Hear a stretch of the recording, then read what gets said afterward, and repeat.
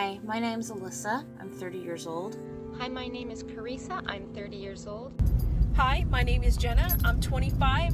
Hi, I'm Lou. Hi, my name is Nicole. I'm 25 years old. My name is Raven. I am 22 years old. Sutter. I'm 35 years old.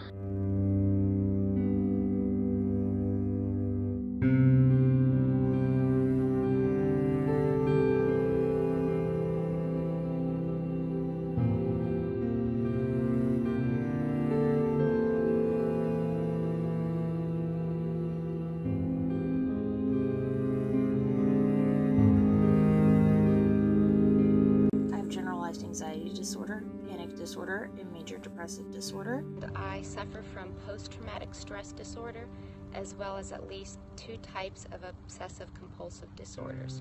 I suffer from generalized anxiety and post-traumatic stress disorder. I have agoraphobia and generalized anxiety disorder. Every time I see my psychiatrist, they change the diagnosis. So apparently I also have post-traumatic stress syndrome and disassociation and depersonalization, all sorts. I'm diagnosed with schizoaffective disorder, which is schizophrenia and bipolar, borderline personality disorder, generalized anxiety disorder, PTSD, and ADD. I have generalized anxiety disorder, major depressive disorder, and panic disorder. I have schizoaffective disorder, dyslexia, CPD, which is central auditory processing disorder, dyslexia, yeah, ADHD, generalized anxiety disorder.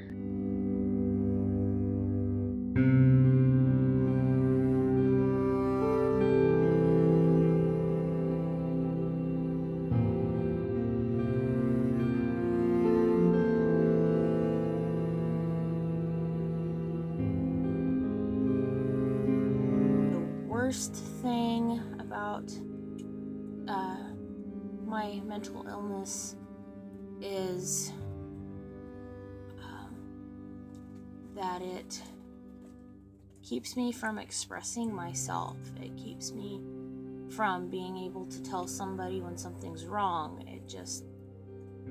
The best way I can describe it is it's like screaming inside in my brain, but not being able to verbalize it. I think the hardest part of chronic mental illness for me is the near constant state of panic and anxiety I live in without being able to help it. And people thinking I'm fine because I sound chipper and look so good. The hardest thing about having a mental illness is people don't understand it. They don't understand why you see, feel, and think about things differently than they do. And they don't understand why you react to things the way that you do, especially if it's something small and seemingly insignificant to them. And it can be very exhausting to explain it. It can, at times, be very difficult to have and maintain meaningful relationships. The worst thing about it is that I feel like I'm watching my life from the sidelines. I feel like I'm watching my children grow up. It's like being in prison, I suppose. I can see everybody around having fun and going out and doing things, and there's places I'm desperate to take my family to. My children, for example, I'm not sure they've ever been to the zoo, and I can't take them. So I would say that is the worst thing. The hardest thing about being mentally ill is you don't always know what's real, at least for me. I suffer from delusions, paranoia, and hallucinations, and I often lose touch with reality. The worst thing about my mental illnesses is feeling like you are trapped on the inside. You are screaming for help, but no one can hear you because obviously you're not yelling out in public. Like, you want help, but your brain doesn't want you to. Was the worst thing about having a mental illness is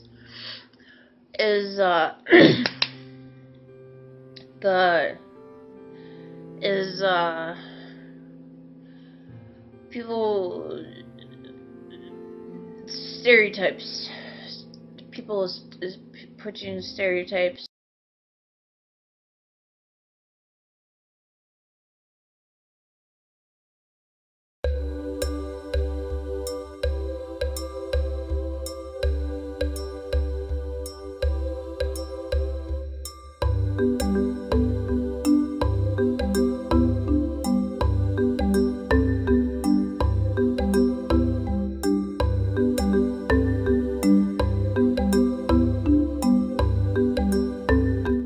Best thing about my mental illness is that I'm able to come on to my YouTube channel and raise awareness for people with these disorders. The best part about having mental illness, best part for me, is having my service dog Bella.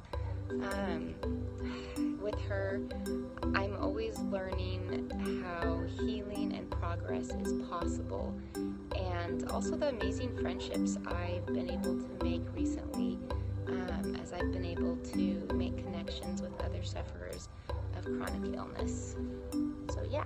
The best thing, I guess, would be the experiences and the relationships that I have built by having a mental illness. They are experiences that I've had that I never would have had otherwise, that have changed me as a person. You know, I'm a much stronger and much more confident person because of the experiences that I've had because of having a mental illness. The best thing about agoraphobia, I'm not sure there is one, to be honest, but I suppose it allows me to have time to do crafting and hobbies and reading, and I suppose doing the things that people generally don't tend to have time for. The best thing about being mentally ill is you really know who your support system is. You really know the people you can count on, the people that love you, and the people that will truly be there for you no matter what. The best thing about my mental illnesses is I have been able to make it into a positive thing by being able to inspire other people. The best thing is the community that I've found. The community people, the caring community people. They're so caring.